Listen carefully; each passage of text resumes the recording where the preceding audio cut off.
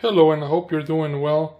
On this video we're going to take a look at this 43-inch wall mantel with infrared electric fireplace, and the color is Instanton Birch.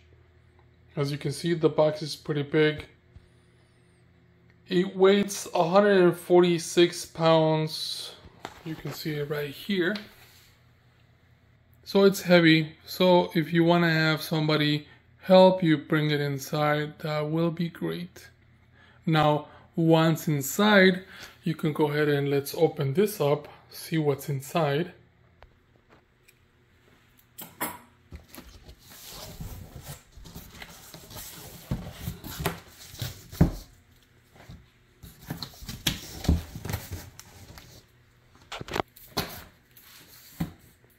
So here are some instructions, and let's see how they are. This is what the end product will look like.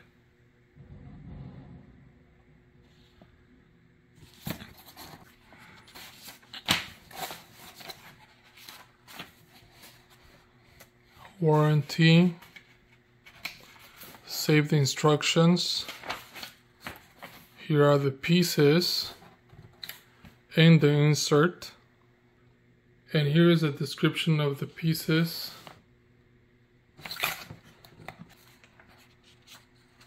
Step by step, step 1, 2, 3, so on and so forth. It looks good. It looks like good drawings.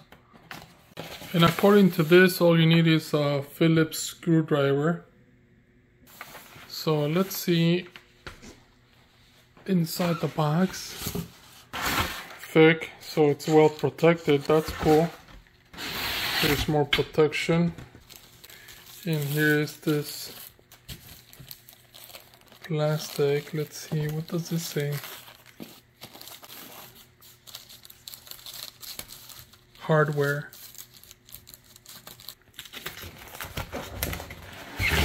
This big box is probably the insert. Let's see. It is. So this is probably gonna be last. This is what the fireplace looks like. So it's nice. It's a nice size. So let's leave that for last. I think on step 1 it tells you to start with one of these other boxes. So the first step here is constructing the center assembly. And it gives you different pieces. So let's put that together. So I took the box that was here right next to me and took it out, and since it's really heavy, I just broke the box and I put it here. So here he has the pieces that are in this box, the one with this plastic. So here are the pieces, and he has the letters here. So this is F. So this is probably one of the last ones. So let's put this to the side.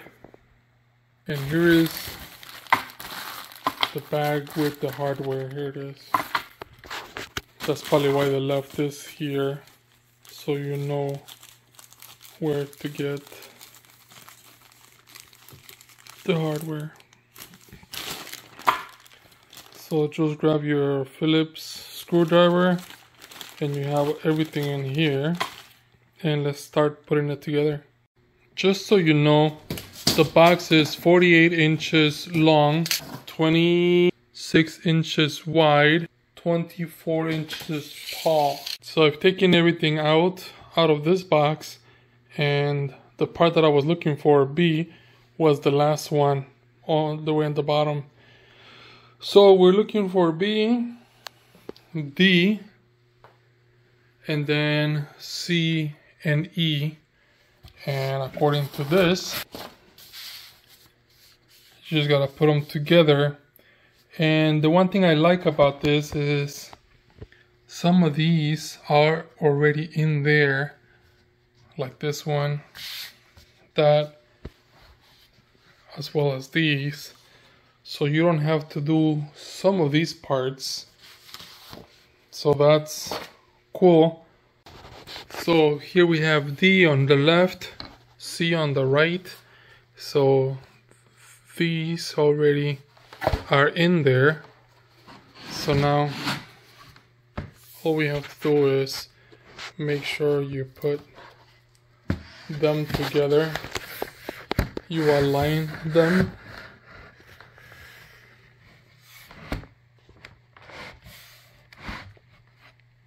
And once they're in there,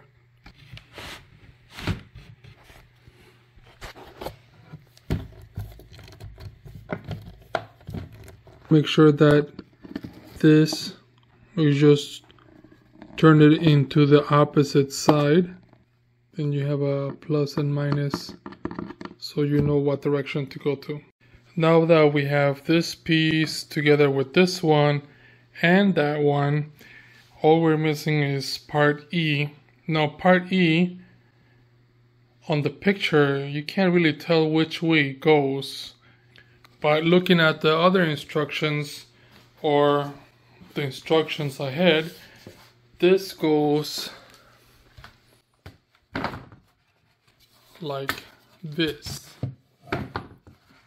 Now, these metal pieces go inside here. So if you look at it from above, you'll have this and this sticking up, and the metal pieces that are inside, they're gonna go under. So now we have 4 pieces all together. On the next instructions, you have screws AA, and they go under here. And I just saw AA here. AA, there's only 2 screws, and one goes here, and the other one goes on the opposite side. As you can see, I'm using the carton that comes with the Fireplace, so I don't scratch it or I don't break it on the floor. So it's pretty useful to use that. Now what I've done next is I stood this upside down the way it has it on the picture, and then we're gonna use letter F to put it here, just like that, on both sides, and it slides right in. And it has like a warning sign, so make sure you put that where you can see it. And I think it's facing back. Next step is to grab piece A, and you're gonna put the feet on there, and the feet are here, and it comes like that. There's 4 of these, so we have all 4 here. And we also need washers, CC, and the screws, BB. Now to put the feet together, you're gonna have to put these 2 into these 2 holes, and this one is going here. This is where the screw is going, like so. And then you're gonna grab one of the washers and the screw.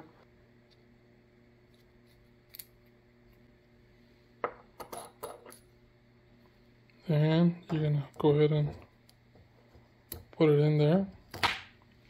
And grab your screwdriver and go ahead and tighten this one. And you're gonna do the same thing with the rest of them. Now that we have all 4 feet on this, we're gonna go ahead and put this on top of that, and make sure that this piece right here aligns with this right here. These screws are a little bit of an angle, so you can screw them just barely on the tip here. Once you've screwed all 4 sides, then we're gonna flip this over. Now that we have it on the right side, we're gonna take these and turn them this way, and there's a pre-drilled hole there. And we're gonna grab the screws that are DD and put one here and one on the other side. We have these and the rest of it together. Now we're gonna put the top, or the part number is G. So now G is on top and we're gonna slide that in. Make sure that you align all the holes. And once you align it, go ahead and push it down. Inside again, go ahead and screw those right here, the screws in there. The next step on this is this one right here. It says to secure this back panel with EE and tighten it with FF screws. And here they are, it's 6 of them. So we're gonna put them here. It doesn't have any markings on the piece of wood. Once we have this on there, then we're gonna have the screw, put it in there, and the same thing with the rest of them. Next, according to the instructions, we have to assemble the drawer. So we're gonna grab part I, then J and K. This is gonna align with this, and we're gonna put it here. And we're gonna put the 2 GG screws through here and here. Same thing with the other side. Now that we have screws on both sides, and make sure that you align this correctly. The hardware is gonna go outside.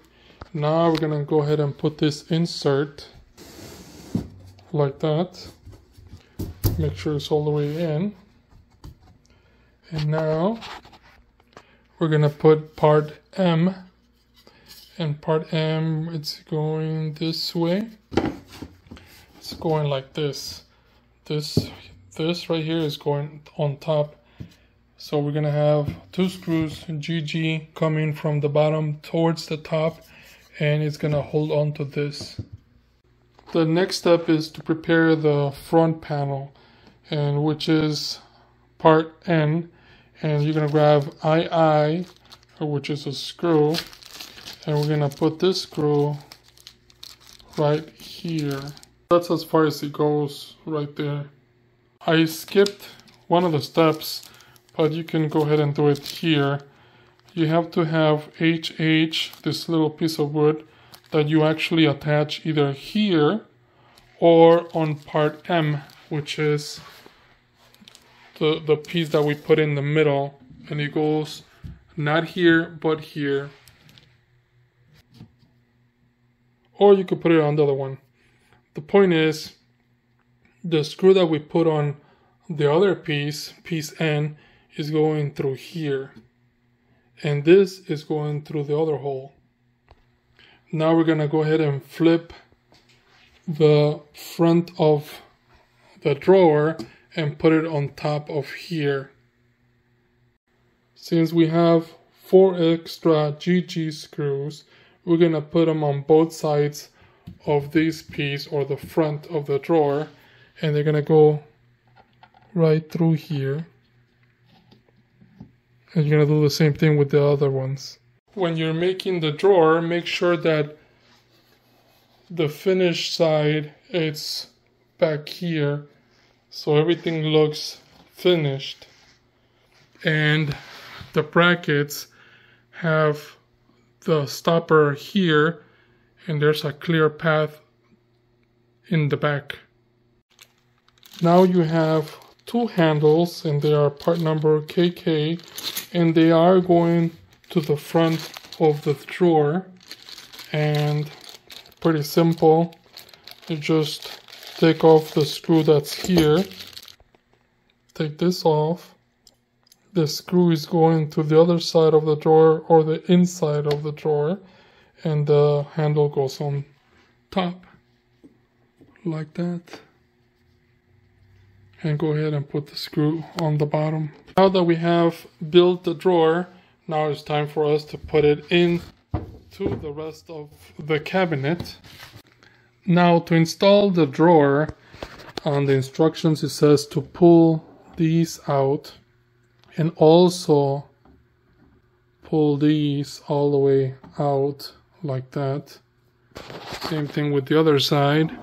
We're going to go ahead and align the drawer with this and then slide it right in there. The drawer was a little tricky to get in there.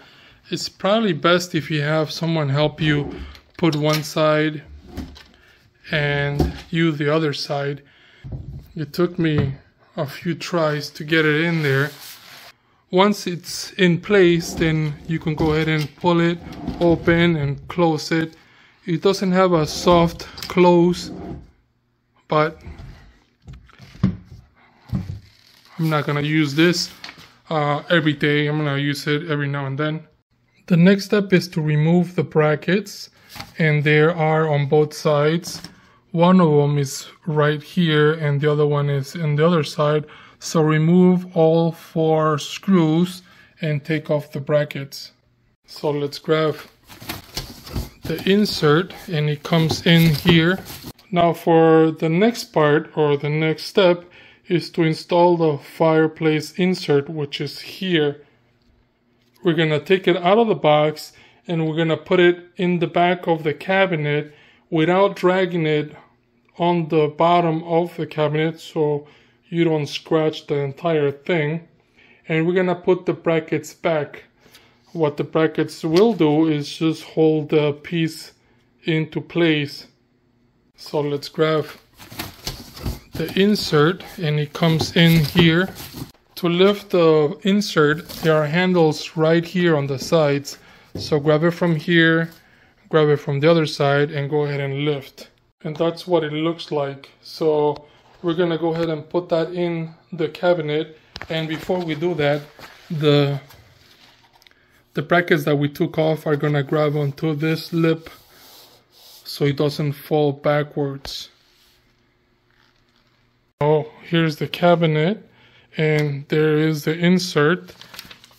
And now we're gonna go ahead and put the brackets back right there, and we're gonna put the screws on there. So make sure that before you put the bracket, make sure that the insert is all the way to the front and it's flushed. They have the little lip and then the bracket's holding on to that. So you can move probably side to side just a little bit, not a lot. The entire insert can move a little bit, but it's not gonna go backwards. And it's not going to go forwards because this is holding it from tilting forward. The last piece that you're going to put on the cabinet is this plastic, which goes with a screw onto the cabinet back here. There's no pre-drilled hole, but you're going to go ahead and put it here somewhere in the middle. And then the other piece, are you going to put it on the wall.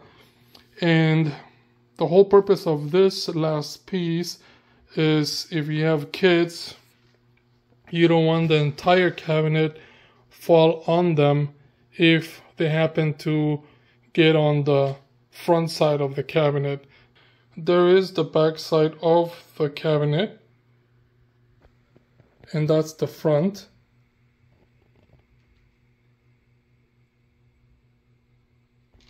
Here is the control panel, and you also have a remote, and the same thing you have on the panel in the front of the fireplace, you have it here.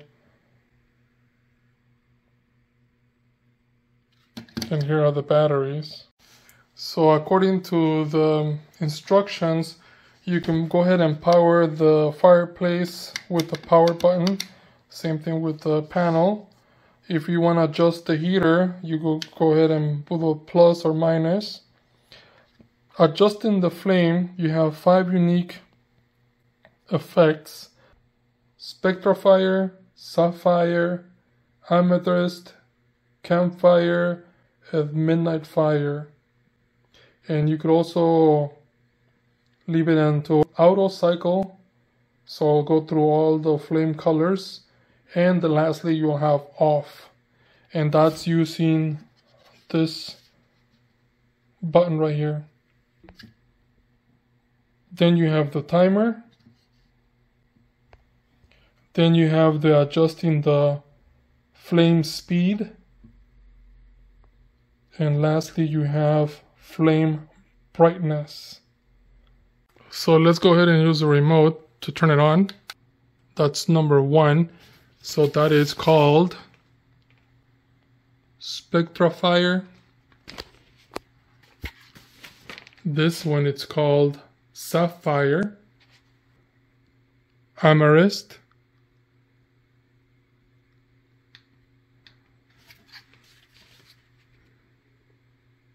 Campfire, Midnight Fire,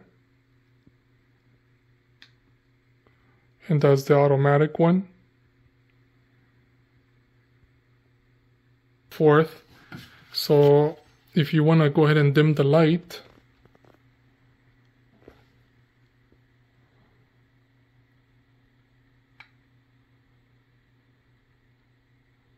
it goes from 65 to 61. So you got 65, 4, 3, 2, 1, and it goes back to 5. And if you want the speed of the fire to go faster, right now it's 1. If you want to go faster, 2, 3, 4, 5. Goes back to 1. And then let's turn on the heater.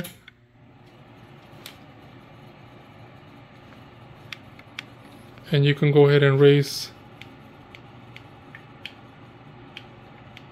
the temperature. It goes up to 82.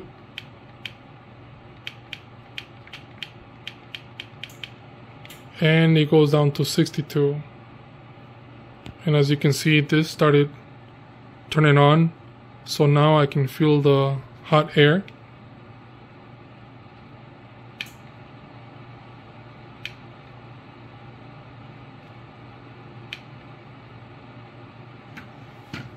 Now it's off. Now it's just cooling down. And it's off. And let's go ahead and turn the whole thing off. So there you have it. That's what it looks like. That's what it took some time to build it. I hope this video helps you in any way. Thank you for watching and enjoy.